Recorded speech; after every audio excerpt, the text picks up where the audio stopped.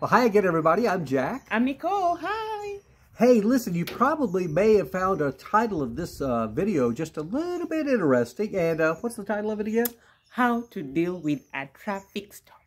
Yeah. We should have added in America, but it's fine.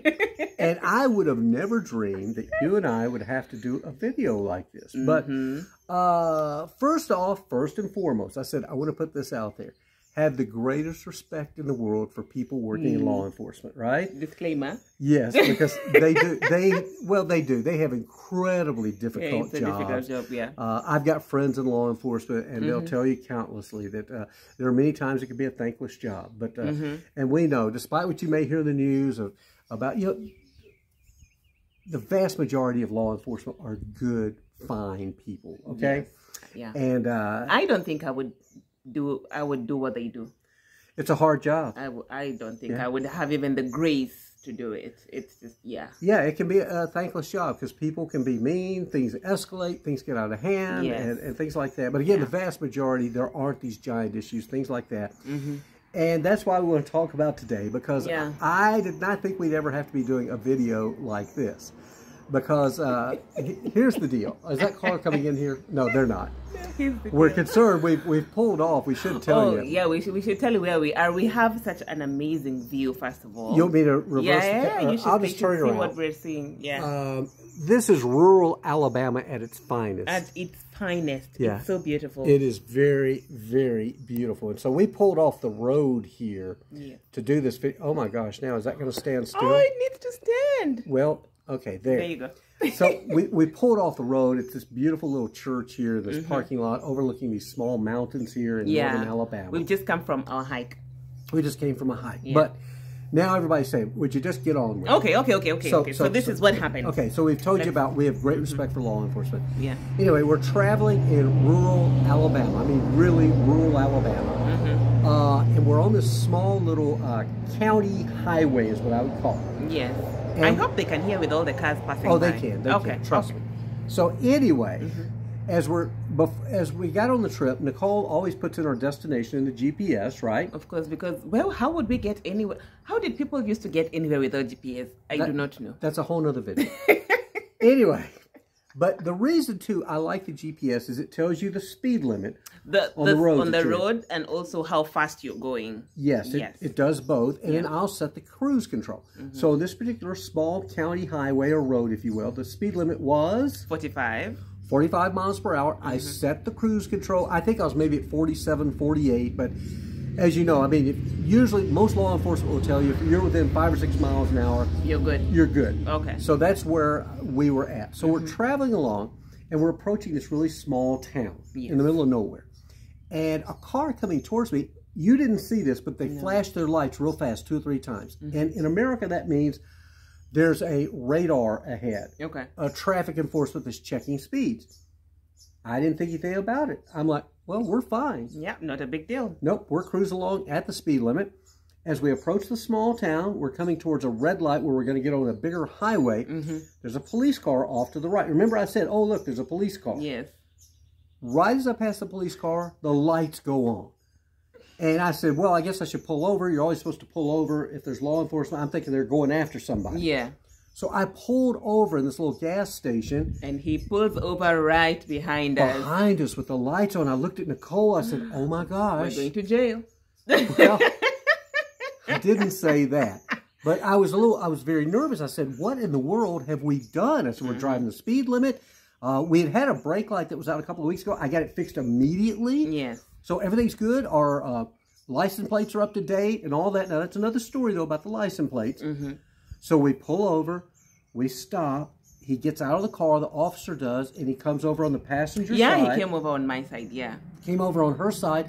And I think part of that has to do, and again, don't start getting into nasty comments about cops and why they came to that side of the road. That's not what this is about, okay? I didn't think anything about it. No, and I think, though, I told her, because I've had some friends in law enforcement tell me, when you have 2 passengers in a car in that situation, sometimes they want to come on the passenger side to make sure that on my side, I don't, maybe have a weapon or something like that.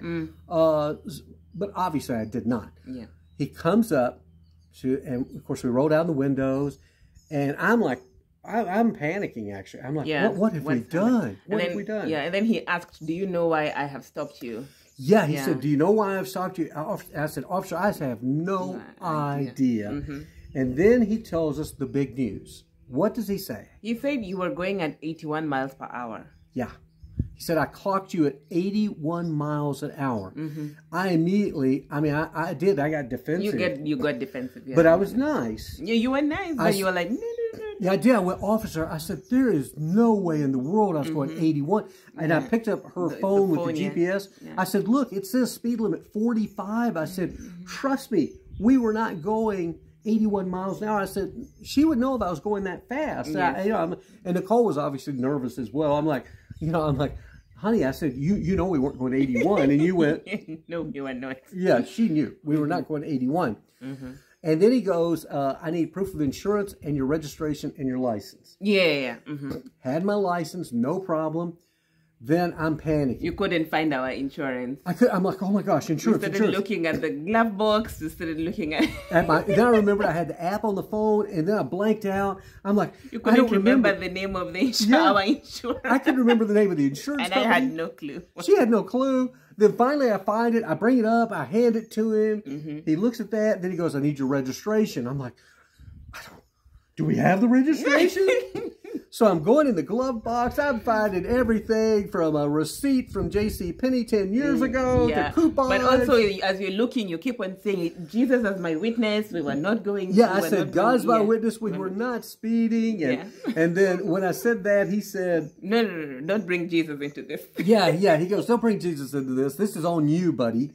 I don't think he said buddy, but he said, this is on you, sir. Yeah. This is on you, sir. You were the one speeding, not Jesus speeding. We might be laughing now, but it was very scary at that point. I'm just saying. No, I was panicking. You were shaking. I was, because when he said 81 and a 45, in my mind, I'm going, I could go to jail for this. I said, that's a huge difference in speed. So I finally find the registration. Yes. And then he goes, how long have you been in the state of Alabama? And I said, well, it's been over a little over a month now. I said, we've been traveling a lot. He goes, we do travel a lot. And he says, you need to get your plate changed over to Alabama. I'm like, yes, sir. Yes, that's on the agenda. Then he said, we have a license plate liner. And he goes, that license plate liner, that's a violation as well. And I'm because he could not read the name of our state. He could read the license plate number. But not the name of the state. Well, and you can read, it says the Grand Canyon state, so it's like you put the two together. That's probably, technically Utah, I guess, maybe some of it. Anyway. Neither here nor there. We were nice and we agreed. Okay, yes, sir, we need to do that. And then I finally found the registration, like we said. Yeah. So he then goes to his car. Yes. Now that's this is the interesting part, because when he went into his car, he stayed and stayed and stayed. Long time. And I'm sitting there and I'm looking at him and I don't know what he's doing. He's got an onboard computer. He's typing. Yeah. So we called my son. We started talking and then started wondering, what could he be doing? Is he trying to figure out how long we need to? I'm coming up with all these things. We're going to jail. Yeah. Then I started panicking. I'm like, you can't even drive. What are we going to do? Yeah. So I called our son and I said, we need you guys to start praying with us right now.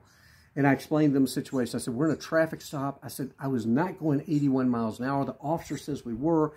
I said, this could be bad. I said, we could end up in jail. And my son's like, oh, Dad, you won't go to jail. You'll get a ticket. That's the worst it'll be. Just take the ticket and go. I'm like, no, Eric. I said, this is a little town in Alabama. I said, who knows what could happen? Yeah, and that may be here nor there about being a little town. But it was a little town. Yeah, but one thing that I do remember he said is just don't let it escalate. Yeah, my son, and I wasn't going to let it. I knew that. Which it was hard to not, because I kept because we were very sure we were not going above the limit, and he was very sure. And he was very sure his radar went. We were doing 81. So these are two parties that are very sure, and there's a chance of like an escalation. So Eric said, right, yeah, and so anyway. He then came back to the car. Yes. And we've been praying the whole time. We had been praying, and we were saying, Lord Jesus, please touch this officer's heart to let him know that we were not speeding, we're not lying. Yeah. Please, we can't afford a ticket. I don't want to go to jail. None of this to happen. So he comes back, and what was the first thing he said? He came back, and I think first of all he said, in any situation that you're in, especially when did he say don't bring? What I remember very well is that don't bring Jesus into the situation. Yeah, something about I think he didn't like us saying that for some reason, whatever. Yeah. He was more like, this is on you. This is on you. This is not a God thing. This is you violating the law, which in my mind, well, we didn't violate the law. Yeah. But he's telling us, oh no, our radar equipment is calibrated every morning. Every morning, yes. And he says it's correct. And so then I'm preparing to hear, and then he starts off with the bad. Yeah, he starts off with the bad, and he was like, there are three things here. He said, one, you are going over the speed limit, which was 45, but my radar was saying 81. Two, you are, two was reckless endangerment because you have a passenger. I can charge you with speeding, reckless endangerment, and then three, it was the fact that we've been here slightly over 30 days. Yeah, and we needed a license plate for this state. For the state, yes. And he tells us all that, and he goes, this is all carries consequences of he could, we could either get a fine. No, not either. You could get it all. Oh, all three. Yeah. The fine, or jail time, or the time, or our car could be towed. Yes. All three. Says you're facing possible jail time, a fine, and towing the car. Yes. My heart is now racing at 964 beats per minute. And I'm looking over at Nicole, and I'm thinking, oh my gosh, if I go to jail, what are you going to do? I'm serious. And then he buried the lead. He then says, I'm going to let you off with a warning. Yep. He says, I'm letting you off with a warning. And he goes, just don't do this again. And he says, get that registration taken care of. Yes, which we will do first thing Monday morning. First thing Monday morning. We're doing that. But we were really, really scared. And the bottom line is, you always hear these stories about these type things escalating. Yes. And we stayed calm. I think even if he said we're going to jail, I just stayed calm. Especially when you watch it, because all I have done is watch it in the movies, and I don't think right. It's always so dramatic and exaggerated. Right. And so this was he was a very nice person.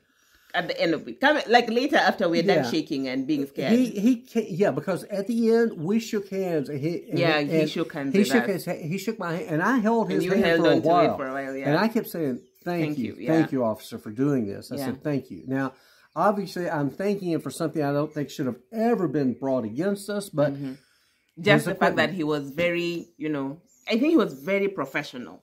Well, yeah. Yeah. No, I'll give him that. Yeah. He was very professional, and I do in the back of my mind wonder if maybe he'll get that radar equipment checked and go,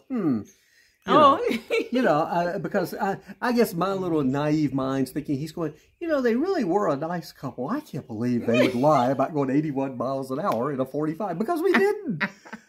We told the truth, but our advice is, placing your faith in God. Placing your faith in God. Because we prayed. And we called other people to help us pray. Yes.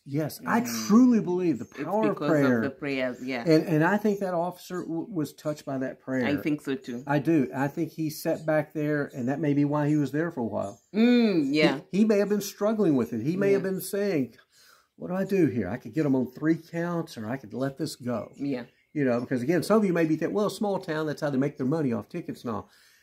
That wasn't in the equation this time. No. Not at all. So the advice is, if you're ever pulled over for a traffic stop, just, be as calm and collective as you can. Be very calm, And remember, their jobs are incredibly difficult. Because I mentioned before, I mentioned a few minutes ago, I'm going to stress again, my friend who's been a cop for years in California, he's been in Los Angeles and larger cities, and he goes, a traffic stop is their most dangerous stop that they'll ever do. He says, oh, why? Well, he talked about, he says, if you go to a bank robbery, he says, you know what you're getting into. He says, if you're going to a drug raid or whatever, there's pictures of He goes, when you roll up on a traffic stop, he says, you have no idea who this person is, what's in that car with them, what can happen. And so I'm sure, this officer sees this couple in a car from out of state. He thinks they're going 81 miles an hour. It's like, so I get it. But I'm thankful to God, thankful for Nicole, I'm thankful to that officer for having compassion and kindness in his heart. So, very nice. I should tell you a story of when it's like how it's like to get pulled over in Kenya. Well, because it's not the same. We're at because 15 minutes. it's not the same because I personally didn't drive in Kenya, so I was always in like public transportation, which we call matatus, right? So it's always a couple pull over the bus, the matatu, and then he'll go to the driver's side, and then they'll say something for like 2 minutes or 3 minutes, and then the couple go back to his car. Okay, we're not going to get into details as to what may have happened there.